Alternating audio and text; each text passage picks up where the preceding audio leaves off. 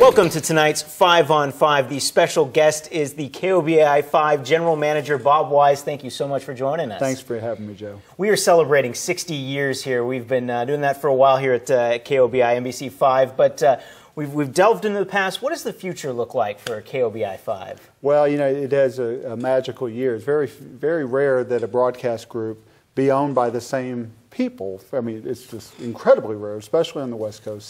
Celebrating 60 years is a huge accomplishment for the Smullen family, and it's an honor for me to be associated with a company that's so committed to the community as this television station is and has been and will continue to be. Future of TV, do we have an hour or so? You know, it's a very dramatic world in broadcasting right now, as it is with the businesses we partner with. Dramatic change in how we do business every day. We have to be available on a lot of platforms. You know, now we stream our news. You can go to our website and get all the stories. So you find yourself somewhat cannibalizing your own product, yet you have to be available on these different entities. The bottom line, though, is television is still the most powerful medium that you could ever hope to watch. People spend more and more time in front of TV than they ever have. And so something's driving them there. So, you know, not only are we having to be multitasking in a lot of different areas, which that will continue, we also have to provide a really strong local news content and be committed to our communities.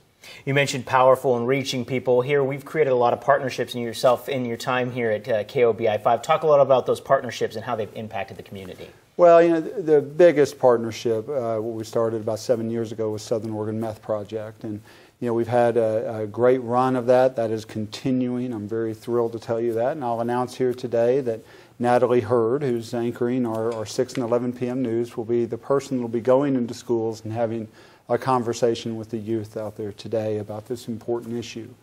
Secondly, the YES program, which we're thrilled to be going into about a year and a half of trying to provide money to schools for extracurricular activities through the great partnerships that we have and some of the businesses that are participating. And, you know, we are just, meaning KOBI, myself, our owner, are just a phone call away for any of these kinds of partnerships, be it wanting to advertise or to work with us on some of the nonprofit ventures that we participate with. All right, we'll have a few more questions for you, so stick around. More 5 on 5 right after the break. Welcome back to the 5 on 5. Our guest is General Manager here at KOBI-5, Bob Wise, and we were talking a lot about the 60 years, how much have changed, which includes platforms, the digital platforms. Tell us a little about how that has changed and what's the latest. Well, you know, our news personalities are not just responsible for gathering news and putting it in our newscast in the evening and the morning. Now we have to also make sure that it's on the web. We stream our news on, you know, Android phones or an iPhone, or, you know, you're able to gather that now wherever you may be. Those kinds of changes have really redefined how we do business on a daily basis. And, you know, with Facebook and Twitter and all the various engagement applications we have to have in this internet world, it's made us kind of rethink how we do business every day. And all businesses go through it. It's just we're in the communications business, so we have to do it well. And we hope that we are reaching our audiences correctly and fastly the way they want to get it, because, you know, if we're not doing that, they'll find it somewhere. But I'm really proud of how we've kind of acquiesced into this environment, and I think we're providing a really good service to our viewers.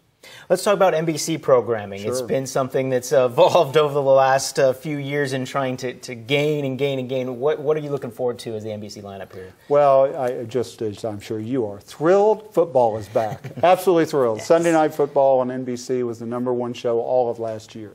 So it's an incredibly important entity for us as a local broadcaster to be able to put that on air. A couple new shows that are coming out. Michael J. Fox has a new show. James Spader on a show called Blacklist, which are really looking to be a hit. But the sports programming is huge, as you know, especially in Oregon, and Oregon loves football. And then starting in early February, we'll have the Winter Olympics from Russia. So, you know, it's obviously some really good investment from NBC into primetime Cadillac kind of sports entities with NFL football and the Olympics. We're very excited about that.